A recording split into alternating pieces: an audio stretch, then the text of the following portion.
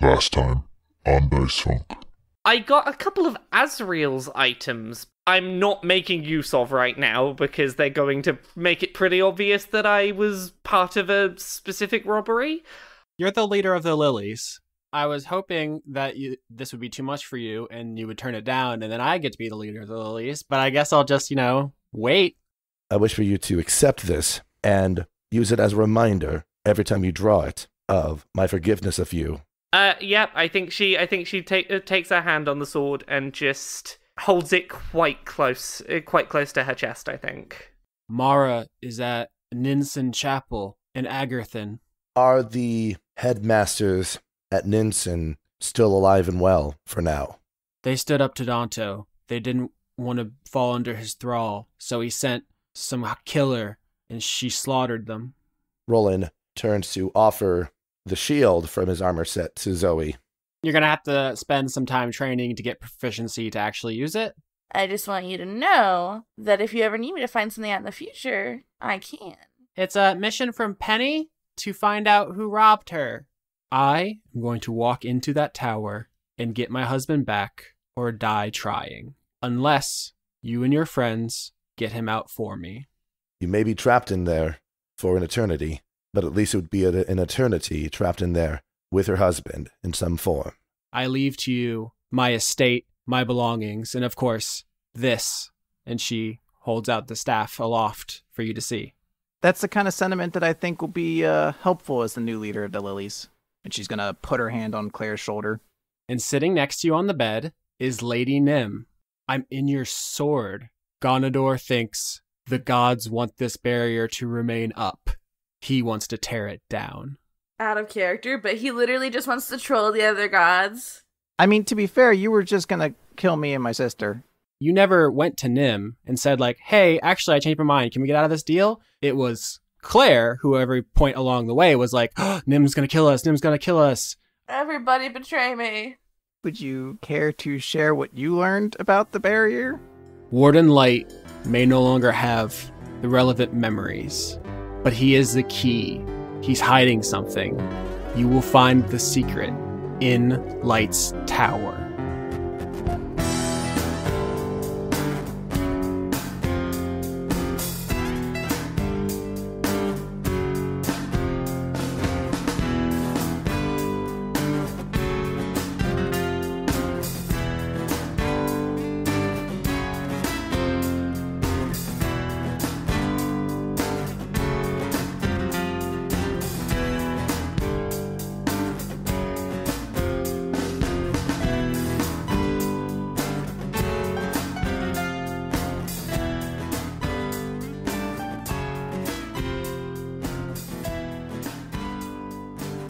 Hurrah! Look at those beautiful blue lines. Wiggle, wiggle, wiggle, wiggle. Yeah.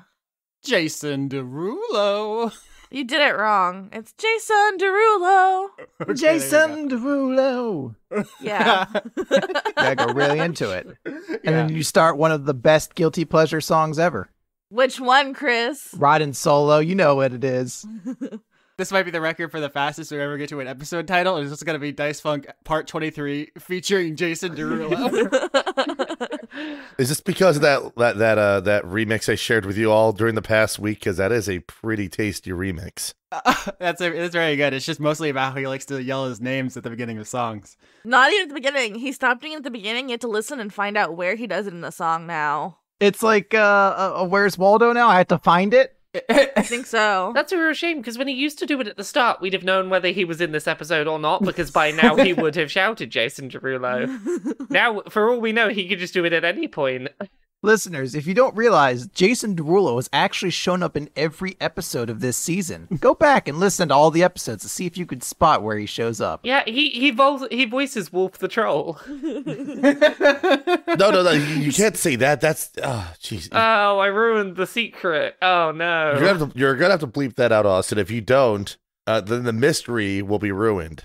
This whole conversation started because Lauren said wiggle, wiggle, wiggle. Oh, good job, me. Okay, so this is a bit of a weird episode if you couldn't tell, because for the first time in a long time, the players know a lot more about what's going to happen than I do, because they had all week to think about the conversation that's about to happen, and then what they decide, I just have to roll with. There's no way I could have prepared, so I hope you all are excited to bear that burden. 2 questions before we start. 1, is Winifred going to be part of this conversation? It's kind of a double-edged sword. He might have some ideas. He might be judgmental, but it's important. Is he here or not? I would want him to be there, but I'm not. You know what? I'm dumb. Can someone fill me in on what exactly this conversation is supposed to be about? Because I want to make sure I'm not thinking of a different one. Roland would typically want Winifred to be around anyway, just because Winifred is at least an additional voice that is not his, tries to be obstinately good about things. So Yeah, no, Lauren me thinks that'd be funny. Dora would probably be worried about his delicate little tentacles. Yeah, he's very delicate. It's a fragile boy. But the second thing is that what exactly this conversation is going to be has several different forms, and I guess we'll explore that in a moment. But long story short, at TLDR, we're definitely talking about the 2 missions, which is get Maximilian's mirror back for Alice and implicate somebody for the robbery that Penny has a bounty out on. The bigger question mark is whether or not Zoe wants to let all of her friends in on the Nim is in her sword and talking to her thing. But let's just find this out in play. So right now, everyone's at the Avant-Garde's headquarters on the roof. Probably you guys moved the table up there. Who wants to start? Winifred's there. Everybody's there. I'm taking off my glasses in real life because I'm like, okay, serious time. Let's get down to business to defeat the Huns. You got to pause there. To defeat the Huns. I didn't want Lauren cutting me off. I'll be 100% honest. She would have jumped me. I would have.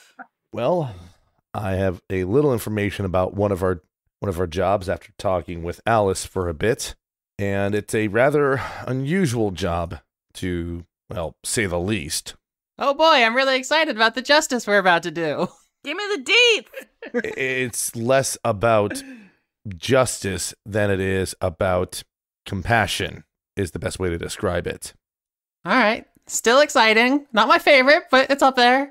So I'm just going to lead off by saying effectively what the mission is, and that is Alice wants to be with her husband again.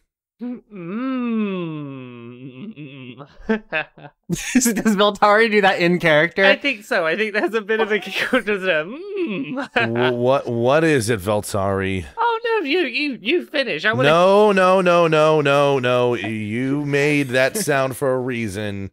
Zoe, Mom and Dad are fighting again. We're not fighting. We're keeping secrets from you, children. Is it just fine for us to keep secrets from each other? Because I've been kind of a part of that already. It is when you're a grown-up. The thing is, the chances of getting her reunited with her husband by way of getting, well, Bumbershoot out of his prison is a foregone conclusion, as far as we know. This is Austin. If anyone goes in the mirror, they are no longer in Season 3 of Dice Funk. You will re-roll a new character if you touch that mirror. What if we all go in together? The first season ended with a total party kill, and depending on your interpretation, Season 2 ended in a total party kill, so don't pretend like it's not on the table. Anyway, Roland will just say, this is more likely going to be a case of us getting Alice into the mirror that Bumbershoot and Maximilian are currently occupying. This is related to the other mission, and I'm gonna need you all to just hear me out on a theory and a thought and a scheme and a plan I've got going, and just don't panic until I'm done. We good? We good? Oh boy, my favorite sentences start with "Don't panic." We have one person who wants to go into a mirror, and we need to put someone into a mirror, and I may have stolen those things from Penny and don't want to go into the mirror, but we have someone that wants to go into the mirror, so it's fine. Veltari. So I'm going to ignore the thing where you just admitted to a bad crime for a second, because I just want to point out that if we frame Alice to put her in the mirror, she'll go in her own mirror and not her husband's mirror. And that doesn't solve the other thing. It also doesn't work from the premise of before she's put in a mirror, Light will ask if she's committed the crime, and you know what you can't do in front of Light, right? Yeah, so I have some thoughts here. She's prepared. We can return almost all of the stuff to Penny and be like, look, we found, like, this is all your stuff, right? And just, not pay attention to the one thing that I'm keeping. What's the one thing that you're keeping? A gem that I'm gonna use to take control of Warden Light and to subjugate him to my will. Oh yeah, that's the other thing. I'm gonna subjugate Warden Light to my will. Oh, I hate this. I hate this and I'm out. Bye. Winifred floats away. Winnie, come back. You're an accessory to this now. Come back. Kiss my jelly butt. Do you want me to go tell Warden Light that you're an accessory, or are you gonna come back? You do not threaten Winnie. Got it? Okay, I get it. I was trying to be playful. I apologize. This was clearly not the moment for jokey threat. Winnie, my big apologies. You may leave if you wish. Very sorry. I want to help you guys. I just don't want to do a crime. Dora's just eating popcorn now. Okay. What if she went to Light and said she wanted to try and rehabilitate them? Why, instead of supposing what we think Warden Light will or won't do, why don't we just go to the Sacrum right now and ask him? He's such a drag, though.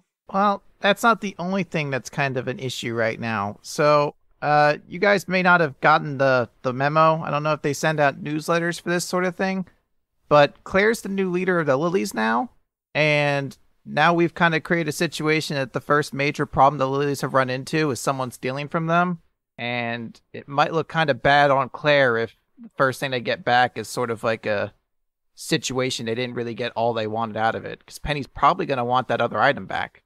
Was it a good idea to make her the leader? She seems a little, unstable.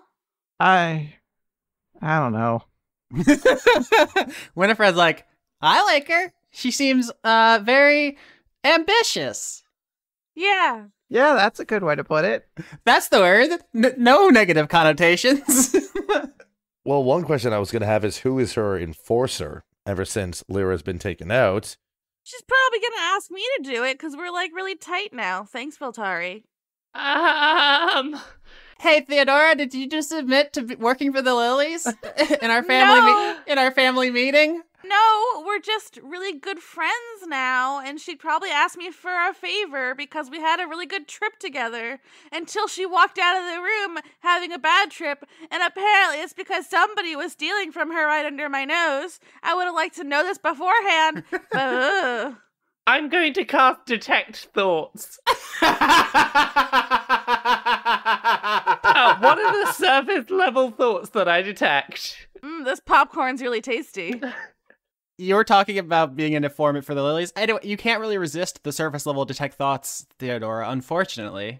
So Theodora was explaining that she's really close with Penny, and you get this kind of the ghostly surface image of their last conversation, and it looks like Dora's being shady. And you don't get like a video recording, so you can exactly nail her to the board on this one, but you know that it's more substantial. You think that Dora is in league, at least.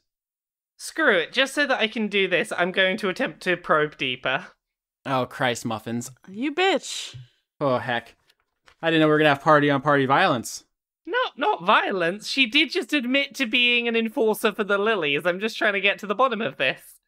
Dora, wisdom saving throw to guard your thought. Oh. I also like how the character, this is basically Veltari trying to move suspicion away from her. Oh yeah, no, I'm gonna like put someone in deeper water than me. 17! All right.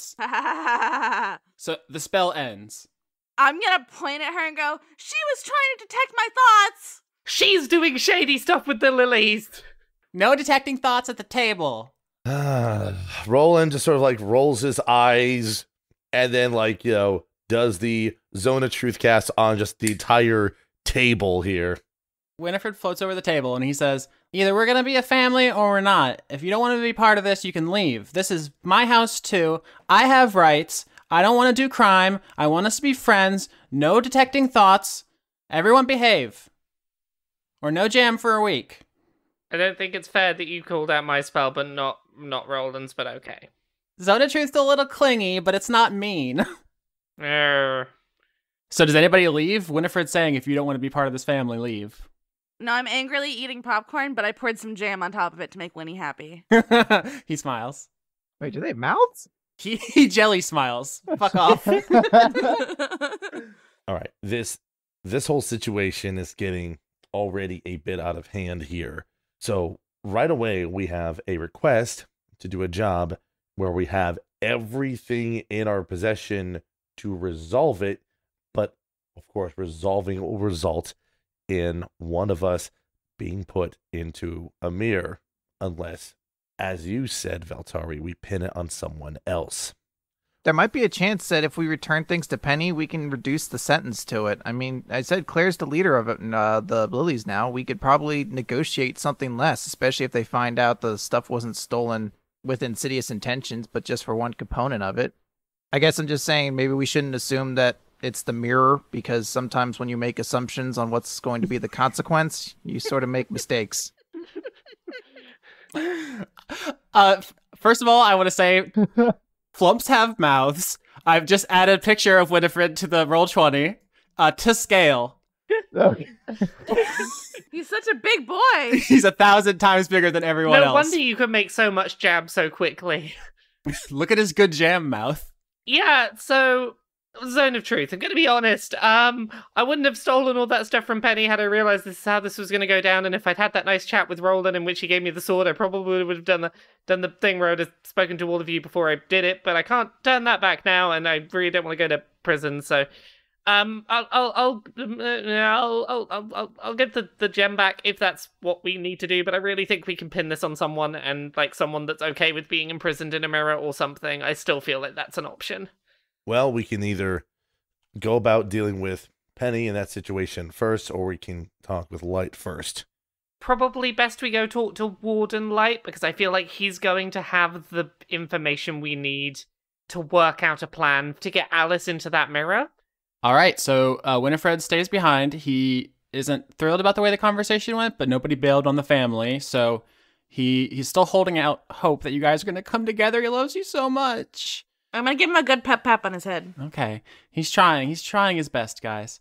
And then you head out over to the big white tower with the orb on top that does the light and dark stuff. And I assume you walk in the front doors into the kind of chapel area, and nobody is there.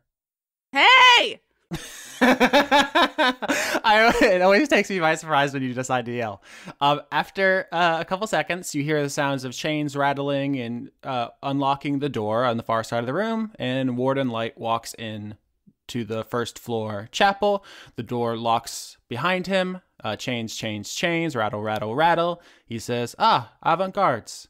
I hope you're doing well this morning. This evening, we didn't establish a time. That's fine. Time is a relative fixture in here. Time is a flat circle. What's up? I hope you are doing well, Warden Light. As well as anyone can do under the circumstances. Is there something I can help you with? You all seem concerned. There is something that you could help us with. It's a unorthodox request, but important enough to bring to your attention.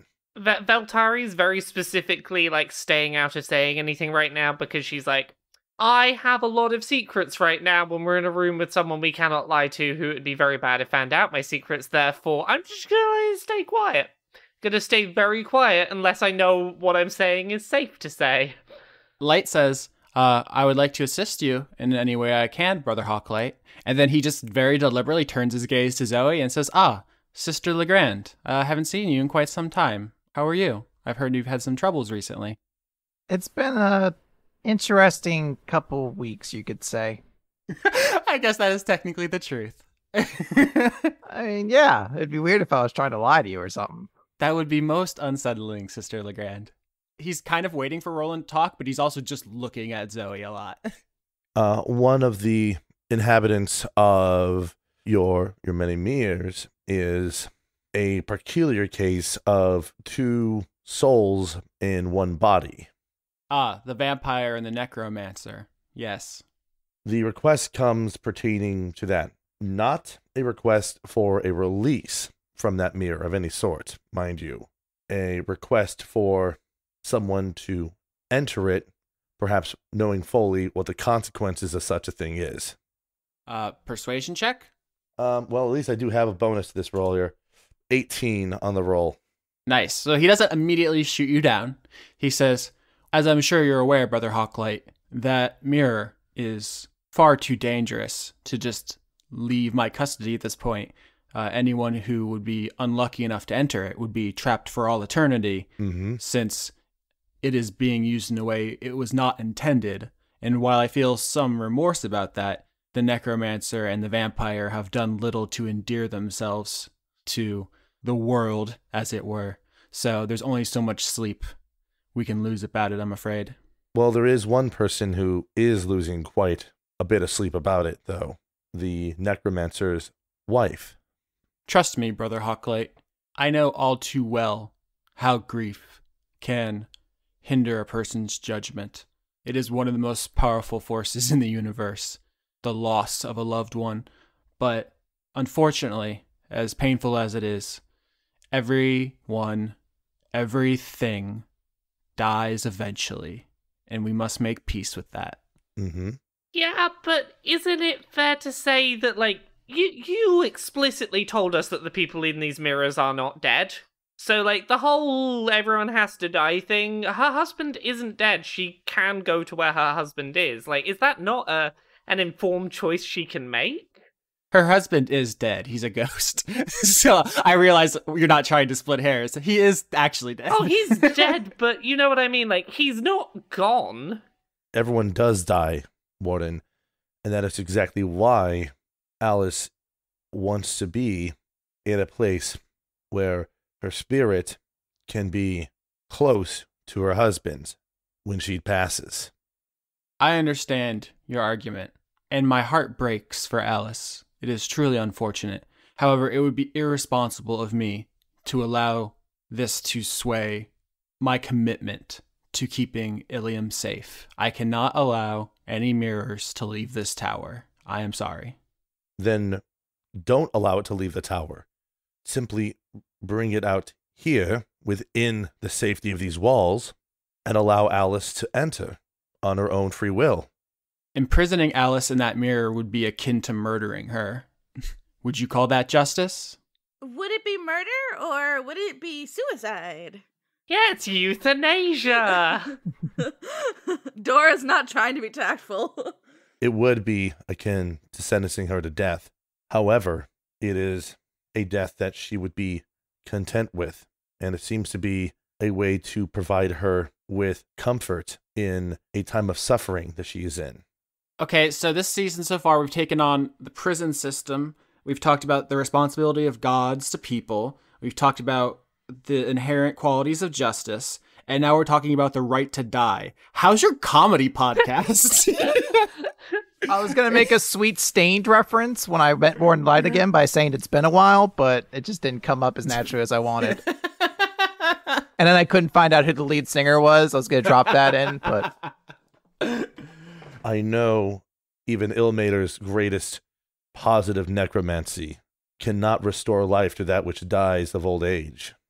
As I unfortunately have found myself saying a lot recently, everything and everyone dies eventually. You can postpone it, but it is inevitable. I want to float something by you, and I'm hoping I've picked this right up correctly from Roland, because this is mainly me just parroting things I'm pretty sure I heard Roland say. Sure. Ilmater, his whole deal was trying to reduce people's suffering. We good so far? Am I on track so far, Light? Yes, Ilmater is the god of suffering. He suffers in our place and gives us hope and joy when we find ourselves in suffering, correct? And would it be fair to say that in the absence of our husband, who is near, she knows where he is, but she cannot be with him, that Alice is suffering? I take your meaning, Sister Veltari, and I appreciate what all of you are doing. While I assume there is more to this than you're telling me, you've been truthful so far, and... She gave us a mission to do this. This is why we're here. This is our job. Well, I appreciate the sentiment nonetheless. Unfortunately, while it may very well ease her suffering to do this thing, that is not a determinative factor. Ultimately, I have to balance duty, justice, and suffering. And there is simply no justice in condemning a woman to eternal torment.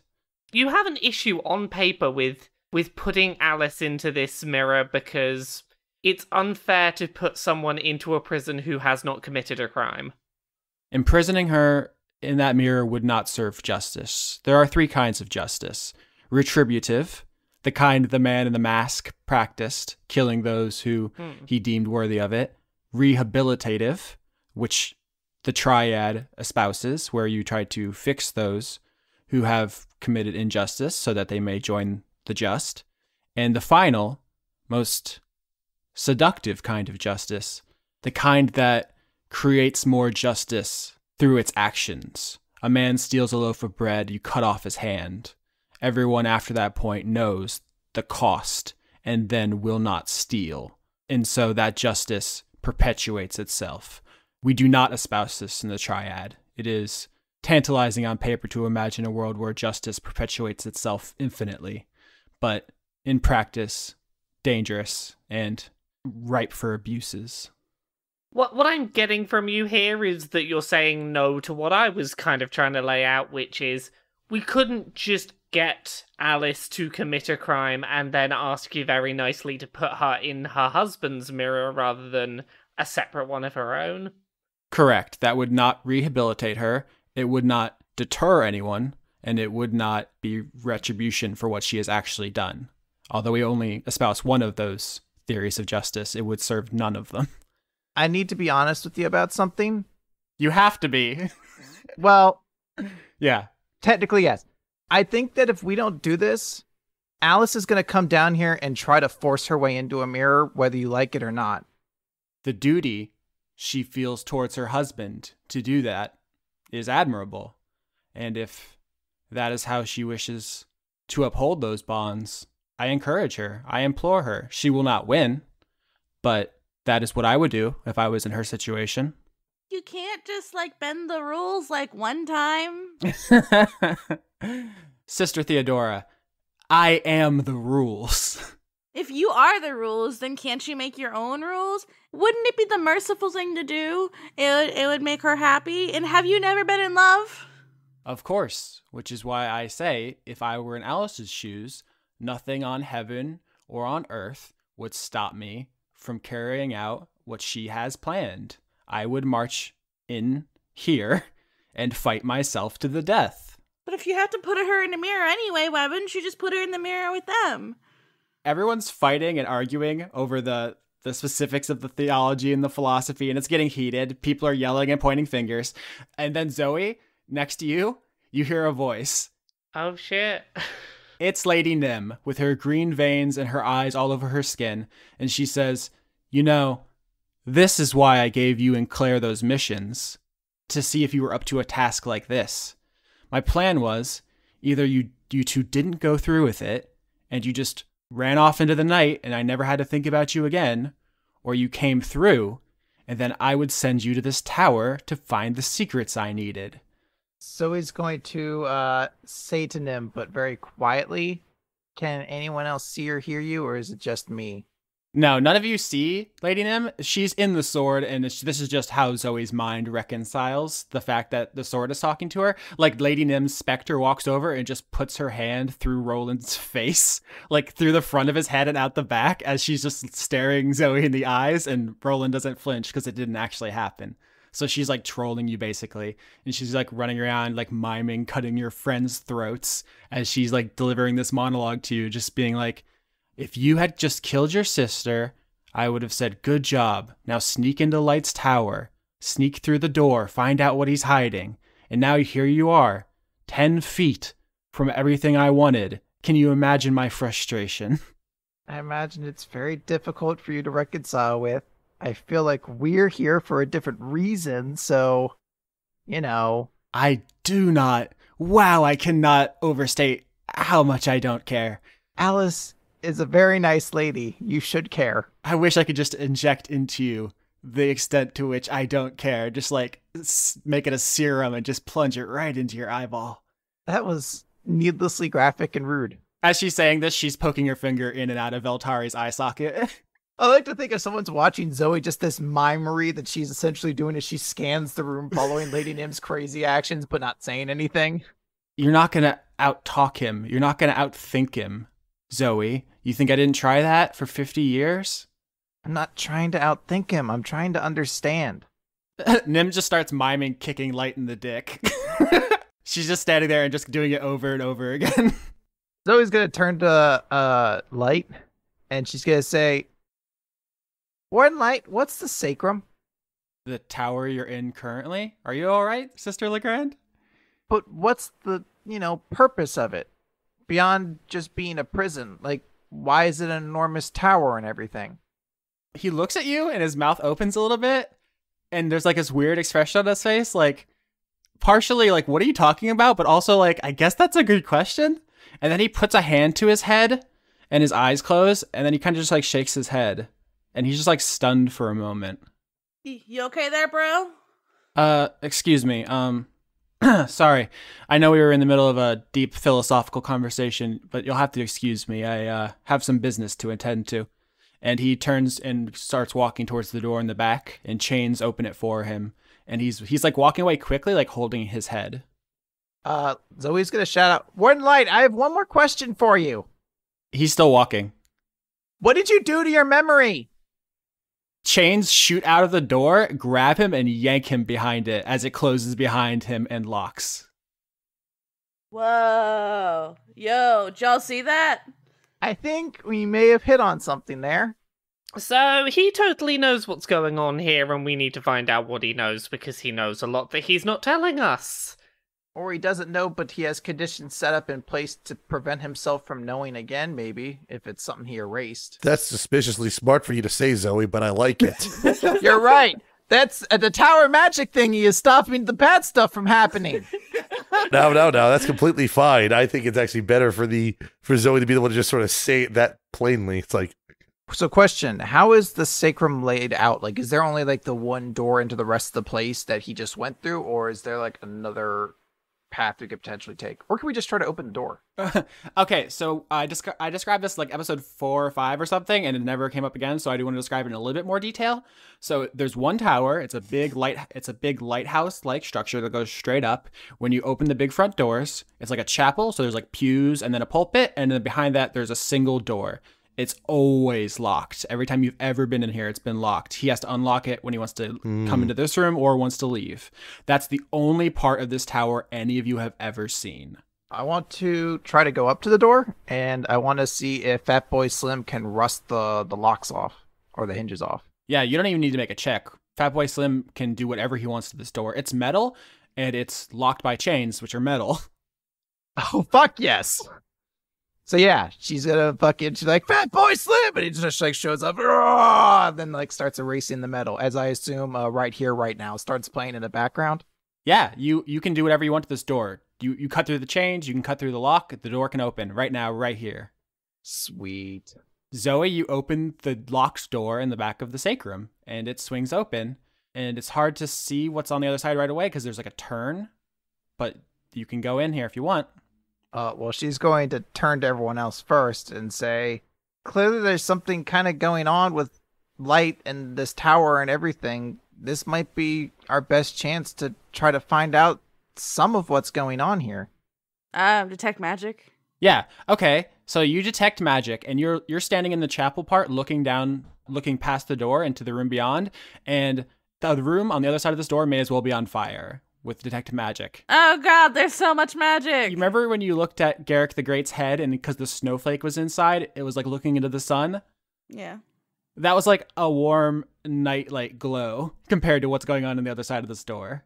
Ah, my eyes. Really fucking acting. That's an Emmy moment right there. So I was gonna look around. Is Lady Nim still around? Or did she bugger off? No, she buggered off. She was just trying to antagonize you because you guys were talking about deterrent theory with an angel. She's like, "You have a comedy podcast to do, fuckheads." Do you really want to try to go further into here? Zoe did pop the top on this Pringle. I feel like we don't know enough about what's going on, and there might be something like the tower seems to actively be keeping Light from recognizing what he knows, so it might not be something we could coerce out of him. We might have to kind of find it out for ourselves. All right, so you guys are going to walk through the open door? Roland's going to elect to go through first, just to gauge what happens.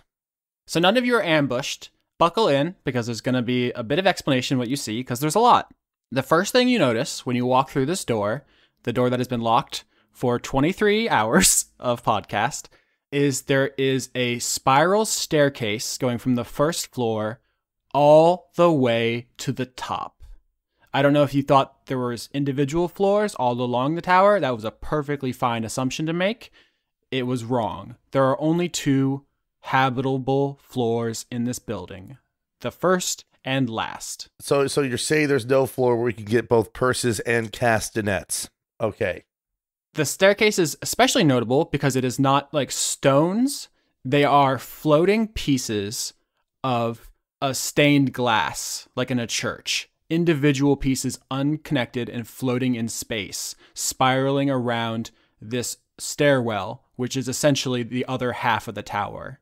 The chapel area was like halfway in, and then behind that door is the other half of this tower. The other half of this tower is all one staircase going up. It's not the only thing in this room. The staircase itself is spiraling around something. More specifically, there is a huge blue glowing column in the center of this staircase. It is like electric blue, and it is radiating. This is the source of the detect magic thing that Theodora saw, this blue pole. I'm just going to call it the spine. It's the spine of the sacrum. Is just it's a huge rail that goes from the bottom to the top, and it's glowing radioactive blue wrapped in the stained glass staircase going all the way up to the top. As you look at the spine, you see all across its surface are symbols of gods.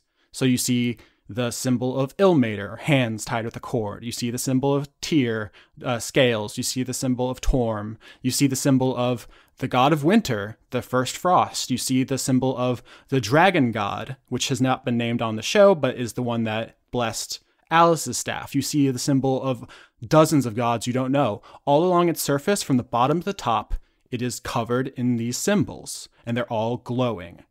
There's 2 more things you see in the stairwell. One is that there are just chains everywhere, just like hanging on the walls. Some of them are draped on staircases. Some are just floating in midair. Some are peeking out of portals. This is where the source of the chains that he summons. They're just in this room. Mm-hmm.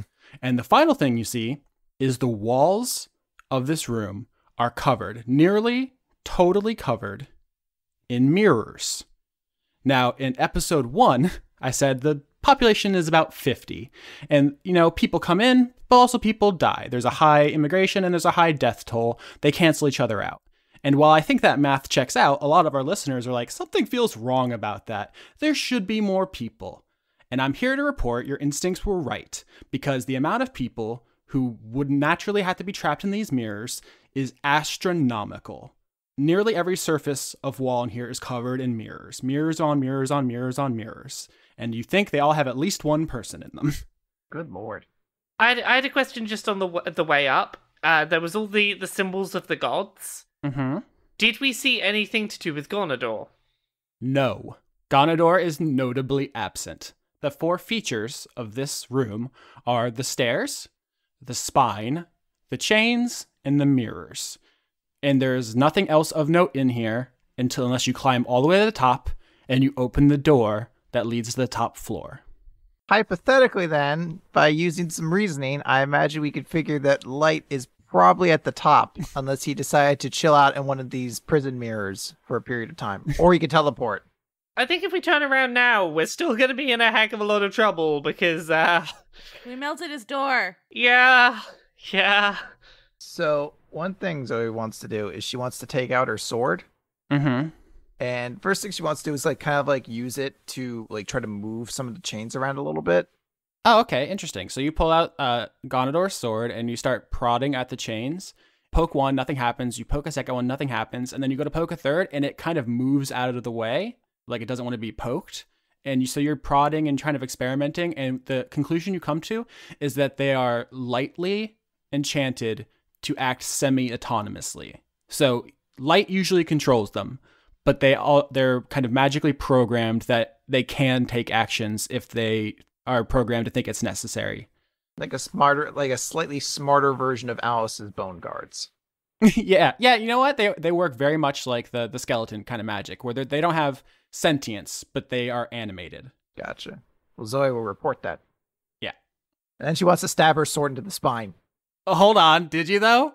No, she wouldn't do that, but I think she is going to try to move her sword closer to the spine. Just to, like, not touch them, because she's realized that touching things with the sword Yeah. can be dangerous. Zoe's a pyrotechnic who has a jar of nitroglycerin, and her first move in every situation is to shake it vigorously. So you take out the Sword of Ganondorr, and you approach the spine with it, and as you start moving the tip towards it, you see black, inky tendrils start to come off of the sword and reach towards it. All right, so desummoning the sword and then moving as far away from it as she can. All right, so you guys are at the bottom of the stairwell. I want to go up. So you guys climb the individual pieces of floating stained glass, which act as the staircase. You're walking around the spine, this big glowing column in the center of the stairwell. You see mirror after mirror as you're passing up, and they're all different looking a little bit. Like, they don't get too wild, but there's some made out of like brass, and some are bronze, some are silver, some are steel. Some of them have like different flourishes. Like, clearly the person making them got bored with the original design and decided to get weird with it after a certain point. And you're walking, and you reach the top. There's a small landing, and there's a door. And on the other side of the door, you can already hear like clanking and banging. It's not like, there's not like a struggle, but you know, there's the sound of activity on the other side. Is this door sealed with chains? No, this door is unlocked as far as you can tell. Somebody should do shave and a haircut. No. If you want me to, I'll open it for you. I won't. Thanks, Dora. You're the best friend anyone could ask for. Yep, doing my best. Zoe's going to give Roland a nod and then I think step forward and open the door. All right, you open the door to the top floor in the Sacrum. And what you are greeted by is the image of a painfully average domestic living room. There's a couch, and there are knickknacks and paddywhacks, and there's blankets and cups on the ground, and it just looks like a random, average, boring person lives here. There are two rooms that go off in this main living area where no one is currently. One, you just hear the sound of like light shuffling with what sounds like textiles. And in the other, you hear metallic sounds. So just like metal on metal. Once again, not violent or vicious or anything, just clicks and clacks and adjustments to metal stuff. All right, well, yeah, we'll definitely have to check out the chain room. I mean, come on. So you go towards the sound of the metal stuff? Yeah. So Zoe, you go towards the sound of the metal, and I think you like peek around the corner into that room, because there's the living room and then there's two other rooms. So you go to the one with the metal, and you peek around the corner, and here's what you see. Okay. There is a teenage girl with pointed ears, wrapped in a ghostly feathered serpent, sitting at a workbench, and she is making custom jewelry. Now, Zoe went into that room. Dora wants to go look at the other one. The fabricy, wrestly one. Theodora, you go into the other room, and you peek around the corner, and you see Warden Light has gotten into bed and made himself into a blanket burrito. All right, I'm going to come back out and be like, guys, he's a burrito. I'm thinking religion check once I see this person to get a sense of what it might mean. 28. Sweet baby Christmas. All right, so you look into this room with a 28, and you know immediately that the totem animal you were looking at is a quattle. Obviously, Dungeons and Dragons just borrowed Quetzalcoatl from Aztec mythology, but it's a feathered serpent. You may recall Sylvia mentioned giving one out to a mysterious teenage girl with pointy ears, who is clearly this person. And it is just kind of coiled around here, just like lounging, and she like... and occasionally it like reaches its head down and like picks up a screwdriver and like hands it to her, and they're just kind of working together as a team. From the back of this person's head, you would say the ears are gnomish, but the skin tone is not on this person. You think that's not really a religious check, Austin? It is. She half angel. She is half angel, or in D&D terms, Asimir, or in Bible terms, Nephilim. Right. So basically, it's the counter to the tiefling in some praelences where it's positive plane touched in this respect. So, Oh. Well, that explains one of the questions I wanted to ask Warden Light. Let me just cross that one off. The serpent bends its head down and picks up a half-finished mirror and puts it down on the table in front of this girl, and she begins working on it. Can I backtrack slightly to where we saw all of the multitudes of mirrors? Yeah, you can go back to the stairwell. While this is going on, I want to go back to the stairwell and just do like a perception check and see if I can tell anything about... Is there anything that sets any of these mirrors apart from each other? Is there anything... Is there anything of note when I'm looking through these mirrors, trying to see what I can find? 28! Sweet Christmas. Roll 20, what do? So yeah, with a 28, you walk back into the stairwell and you have an immediate perfect perception of the situation. And the situation is this. It appears that there was a long line of standard mirrors made in the same way for a while. And then at some point, they change. And then they start getting experimental. And then it's just like bejeweled. It's just bedazzled. And it's just like, whatever. Like they never drop in quality. There just comes a point where they start being artistic rather than simply functional. The one that we just saw being made in the room upstairs, was that on the artistic end of the scale? Absolutely. She's putting all kinds of flourishes. Remember, Sylvia was paid in custom jewelry. This person knows how to do cool metal crafting stuff. How easy would it be to estimate, judging by this sort of gradation of how fancy and how decorated they get? If I was going to try and guess which one might be, Bumbershoot, is there any way I could ballpark that using this grading scale?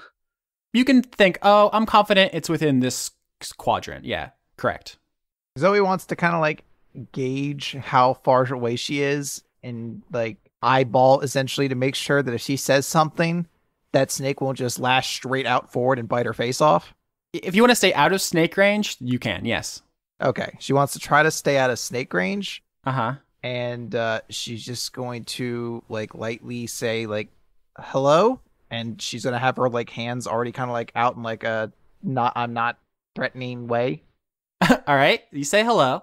And the Asamir girl turns and looks at you. And for a moment, she is stone still. You could mistake her for a statue, how much she's not moving. And she goes, oh, golly! And she falls backwards out of the chair, tumbling into a pile of half-finished mirrors. And the snake immediately coils around her defensively and strikes a posture like a cobra, as in, stay back, my person. I'm not here for anything like that. I'm sorry. I didn't mean to startle you or anything. Dad! Oh, okay. We'll do that then. Can I cast invisibility on myself, like, now? Of course, yes. Veltari, you're invisible. Warden Light bursts out of the room, still blanket burritoed, because as far as he knows, she just like stubbed her toe, so he's not like in battle mode. But then he sees you all in his living room, and chains begin to pour out of portals all around you. None of you are attacked, but they're letting you know they're there. And he says, what is the meaning of this? Nice burrito. It looks really soft. Sorry to wake you. He ignores you, Dora, and just says, Grace, are you okay? Did they hurt you, honey? All we did was say hi, but whatever. The Asamir girl, apparently named Grace, stands to her feet, brushing all the mirrors off her, and says, I fell, and ow, I hurt my ow. I'm okay. It's fine. It's good. I'm good. I didn't mean to cause any issues. I've fallen on my owl before and hurt it, so I know that situation all too well. Light says, did you break into my house? Break is a strong word. I want to preface this with I'm sorry, but Warden Light, something's going on, and I think even you don't realize it. And you're being really weird. I'm allowed to be weird. You are criminals. Everyone makes strength checks except for Veltari as chains attempt to bind you. Can I like mist really fast? Yeah, you can just turn into mist. Yeah, I'm going to do that. 15? 6. All right, so you are wrapped up, Roland. We'll see how that resolves in a second. Zoe? Nope, I botched, so I lose. Okay, sweet. A chain flies at you, and Fat Boy Slim slices it in half. Oh, that's so dope. And it does nothing. Only Rolen is bound up. Veltari is invisible, so she is not attacked, and Dora is missed. So Light says, "How dare you? All of you." Warden Light, what did you do to your memory? Sister Legrand, this is not about me. You don't get to ask questions here. I think there is some room for questions. I mean, I didn't want to break into your place and find things out, but clearly there's something that's preventing you from talking about these things. More than that, there's legitimate issues here that we kind of need to discuss. There's something very wrong going on with this situation in this town. Yeah, we're infested with thieves and criminals and murderers and people who pretend to fight for justice, but are sneaking around, committing all sorts of unthinkable violations of personal space, frankly.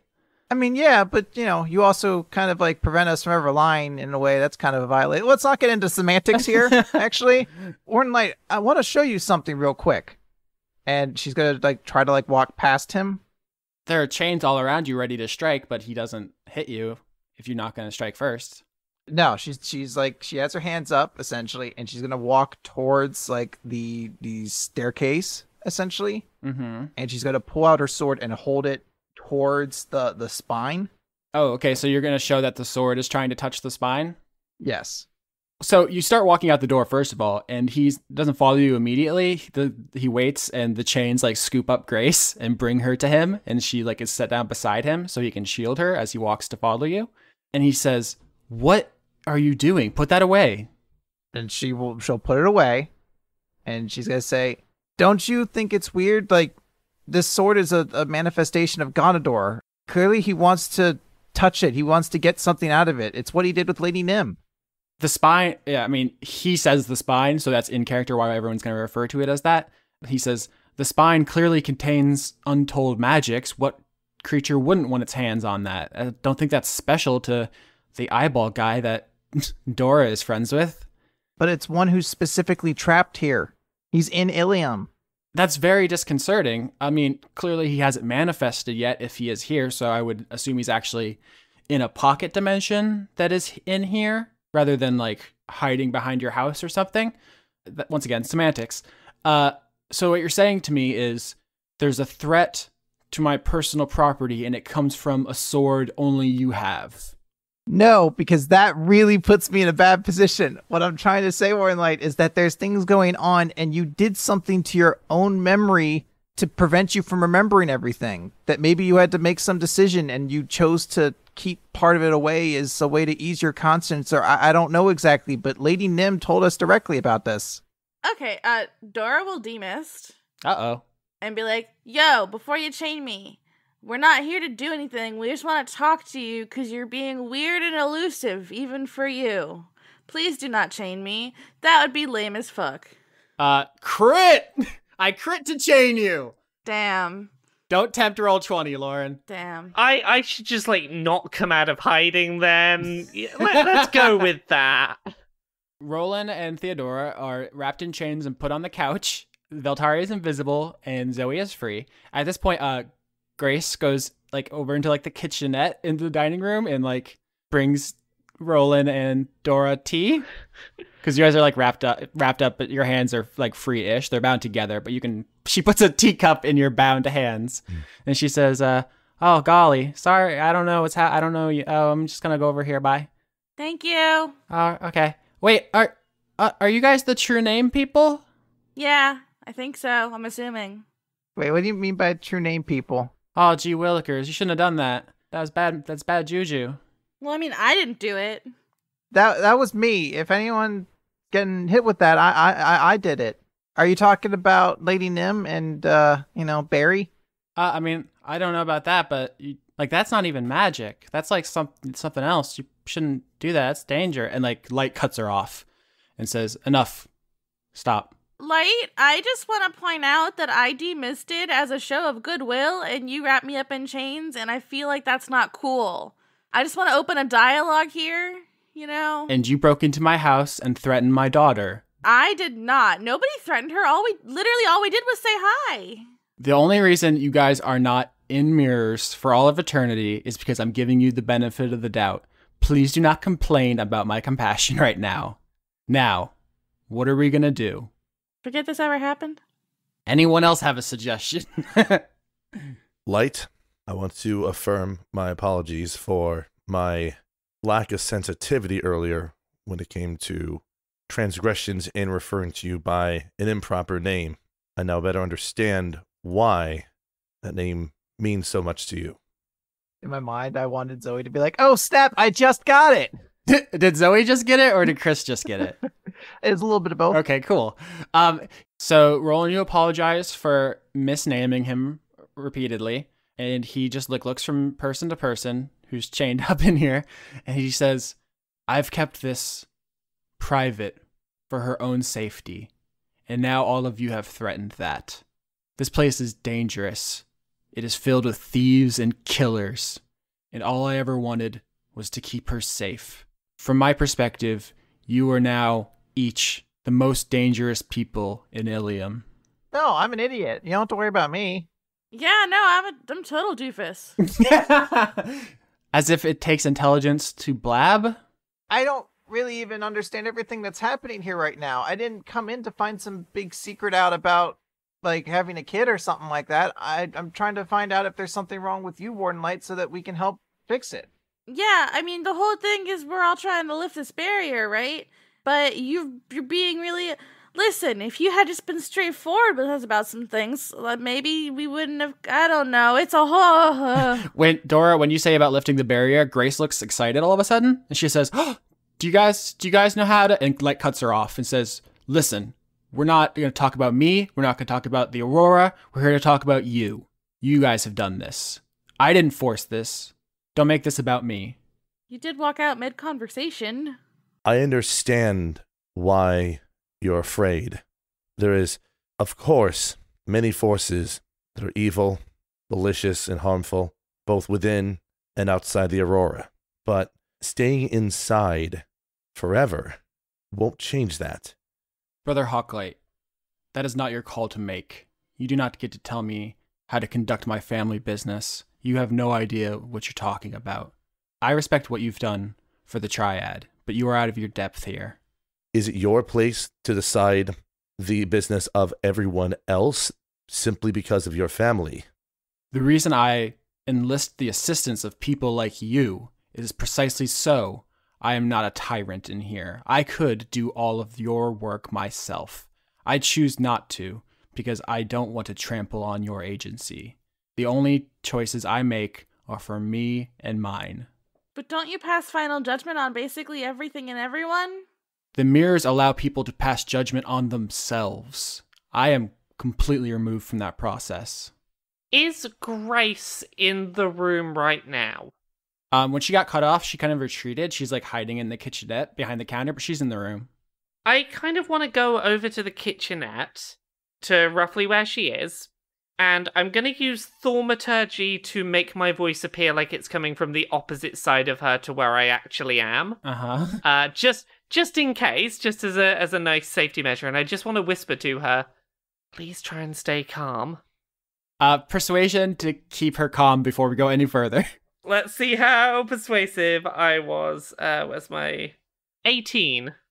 You startle her and she drops the kettle, but the feathered serpent catches it before it hits the ground, drawing attention. Okay. And she remains calm. We think your father might know more about taking down this barrier than he's telling people. Dad doesn't like when we talk about it. He used to know everything, but he erased it because it made him sad. We think that what he knew is the secret to getting us all out of here. Are you willing to help us? Persuasion? 16. Good, but not turned against her dad good. She says, I want to see the outside world, but I don't want to hurt my dad. Look, I'm not going to force you to do anything that you don't want to do, but I think that what your father knows is the only way we're ever going to get out of here. If there's anything you feel comfortable doing to help, it would mean a lot to us. Like, I know one or two spells would be potentially helpful here from my standpoint here. I don't know which one, but I'm just double checking something about the casting for both. Do you want to Arcana check too? Because I think I know what you have planned. 17. All right, 17 on Arcana for Roland. My assumption is you're thinking about using Remove Curse or Dispel Magic. Correct. And so the way I would analogize this is if you cut someone's arm off, you don't say, well, that's an arm removal curse, or that's a magical disarmament. Their arm is missing. So if the spell removed the memory, which if we assume memory is made up of neurological dendrites connecting, if they just blasted that apart, it's not something that can be removed. It's just missing, unless it's something that's like quarantined.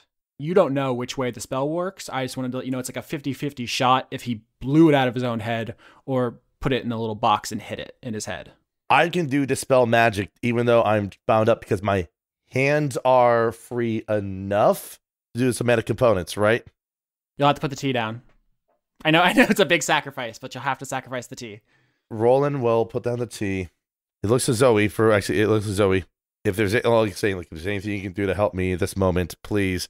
He mutters under his breath, "I'm sorry," and then whispers and does the gesture to cast Dispel Magic with the target being Warden Light. All right, so the DC is 16. Roland? Damn it. 14. So you try to blast Light with Dispel Magic, and it hits him, and he resists it. He throws his arms up, and he's wrapped in a cocoon of chains, just as an automatic response to someone trying to hit him with magic. And he does not like this, but obviously it was not an offensive attack. So Zoey, he's going to try to wrap you up, because you're the only unwrapped person in the room. While he's focusing on Zoey, Dora's gonna try to cast Yasha's form. Okay. So Theodora escapes. Zoey, I crit again! I didn't crit, damn. Oh my god, all right.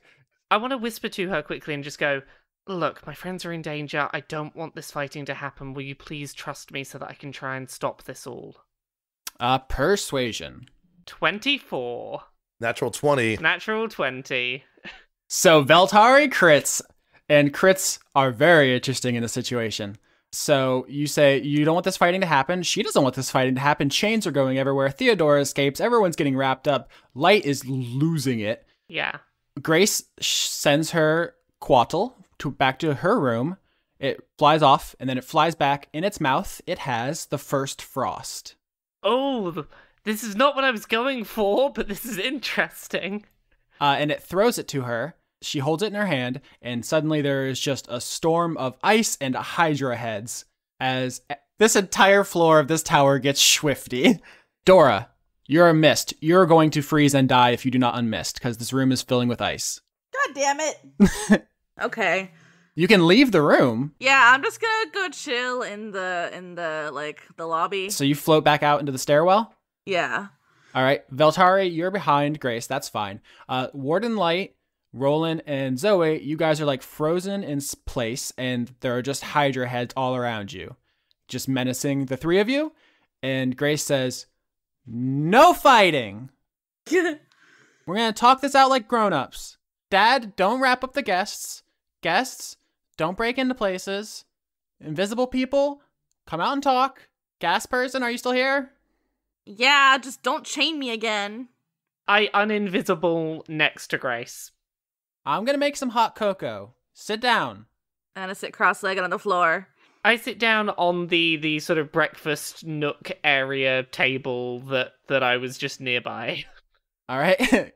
Grace goes off to make hot cocoa, and Light grumbles. He's half frozen, but it doesn't seem to be bothering him, and he just sits down with a grumpy bear face on, and the chains relax around Roland and Zoey. "Hey, Light. Sorry about all this." "You're going to be very sorry if we don't work this out. I can't let you guys just walk around town knowing the secret." Didn't you remove part of your own memory? Can't you just make us forget it like you did to yourself? I hadn't considered that. I guess I could just erase all of your memories. Thank you for the suggestion, Dora. All of them? All of them? That seems a little unnecessary. Just the one about your kid. Don't be unreasonable. Erasing all of our memories doesn't seem like you're to fit in with your trio of punishments. I'm sorry, there was a misunderstanding. I meant all of them that are relevant. I don't want you drooling out in the field. Okay. Also, don't poke around in my brain. But you don't know a spell like that, do you? Lady Nim taught it to me Yes, I do. So you admit that there's the possibility that you have had access to this spell and you could have used it before on yourself. It's not just a possibility, it's a fact. This is going to sound like a stupid question. Do you remember what it is that you've forgotten?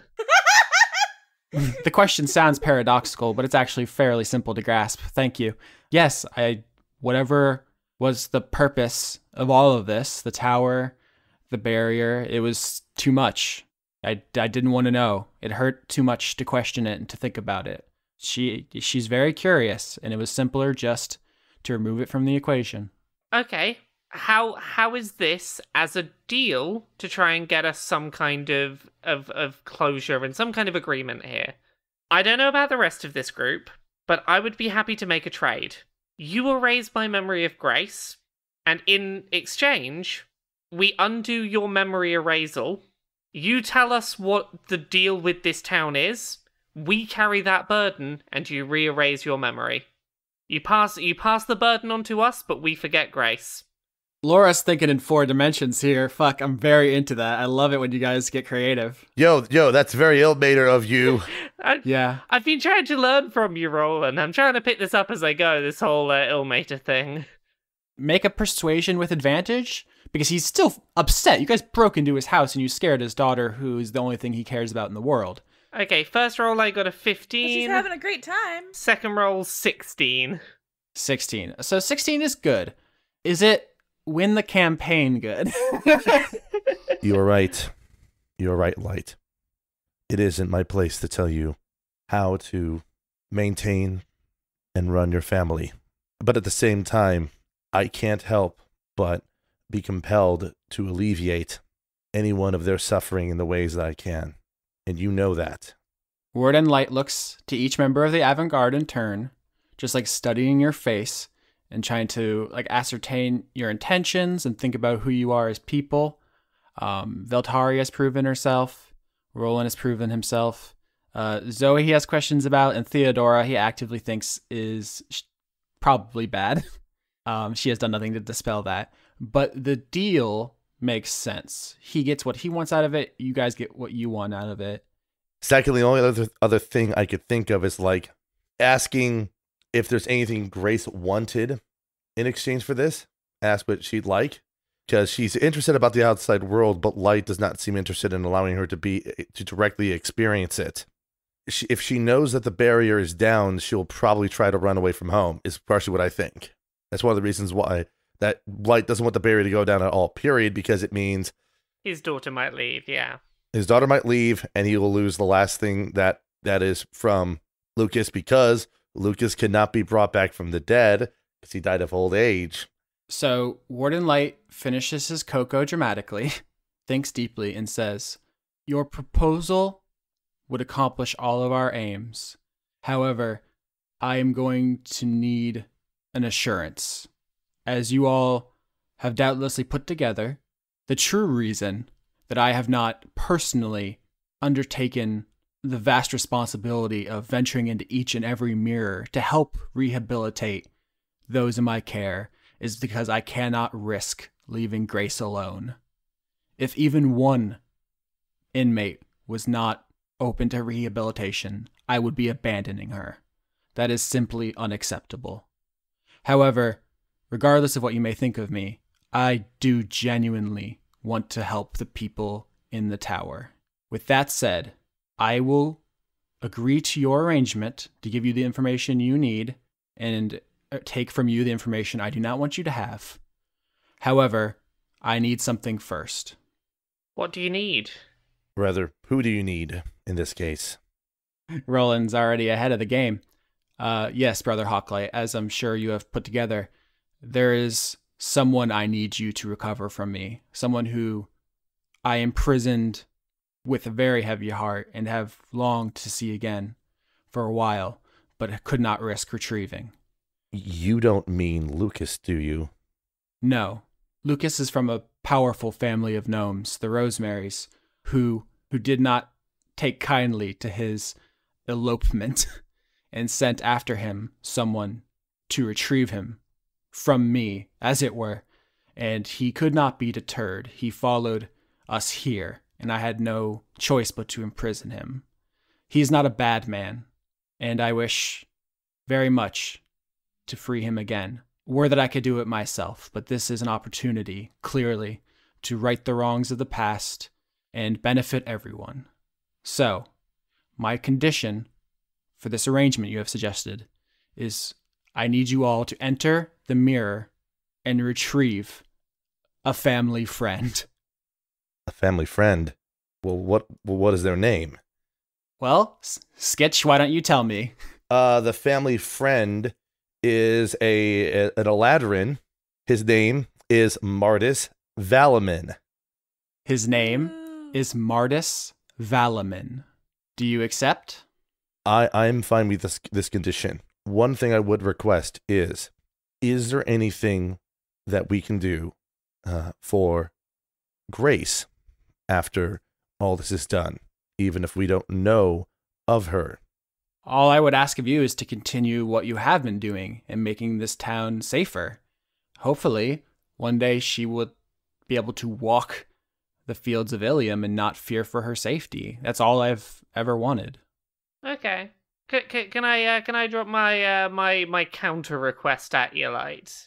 All right, counter proposal. Okay, if currently we're doing memory for memory, and you've got a request about a mirror. That's what negotiating from a position of strength is. Yes. Yeah, if we want to get everyone happy on both sides, getting everyone equal stuff, are you happy to put Alice in the mirror she wants to go in? Warden Light stands up, walks over to Veltari, and sticks a hand out. I stick my hand out as well, ready to do the handshake. Warden Light says, "You've got yourselves a deal, avant-garde." That is not where I thought this episode was going when it started.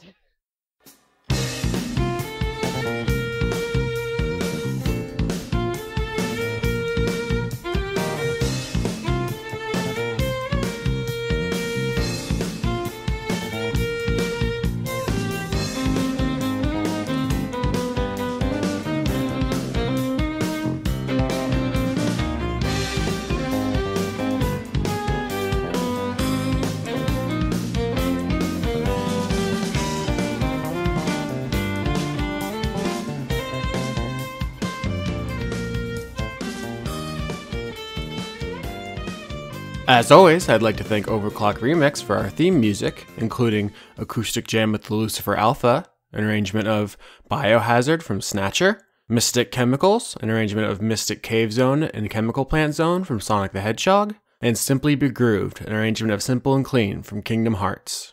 If you want to help support the show, you can contribute at patreon.com/AustinYorski. You can find Chris at patreon.com/weeklymanga-recap, and you can find Laura at patreon.com/LauraKBuzz. Executive producers for the month of August 2017 are Kerstine Haslinger, Jade, Extellaris, Joseph Timbrello, The Cult of Gorfanax, Irving Royale, Ken Fursel, Andrew Grothin, Paul Mullen, Luke Powers, Michael Goodell, Brent, Anthony Sauvier, Aki Savalainen, Iso, The Paladin's Wife, Florian, Charm Wilkie, Komano, The Future Mrs. and Mr. Hadsell, Dominic Bowden, Melissa Nielsen, Dawn, Eugene T., Connor Reynolds, Sarah Likens, Pruitt Holcomb, Artemis BJJ, Brazilian Jiu-Jitsu in Bristol, Francois V., Tarka, Shyness, Dennis Pancake Detlefsen, Ripter Stormwolf, Miko from Finland, Dennis Bengston, Josh Mosier, Indigo Van Dane, Sydney Marzing, Justa Jester, John Potts, Kevin Dobbins, Savarden Akrasimova, Brady Warner, Kitty Foe, James Neely, Marissa Donaldson, Melanie Joe, Lana Seawolf, Toby Gleason Stack, Ruby Offer, Matthew Weber, Sarah Hanley, Melissa Booker, Cameron Abbas, Dylan, Gary Seon, Anna Stuhlfar, Sean, the host of Funk Dunk Plays, Giorgio Renna, Harrison Andrew, Kevin Seidlow, Christopher Charlo, Jorrit, Viger Arnston, Cody Jackson, August Rue, Athos, and Ingmar Gremmen. Even if you can't contribute directly, you can always help support the show by finding us on Podbean, iTunes, YouTube, or wherever else podcasts are uploaded, and like, subscribe, or just tell your friends. You'd think I'd be better at advertising by now, but even after 7 years, I have no idea how to get people to listen to my stuff. Maybe I'll figure it out after another 7 years. By which time this show will be about laser sword fighting goblins on the surface of the sun.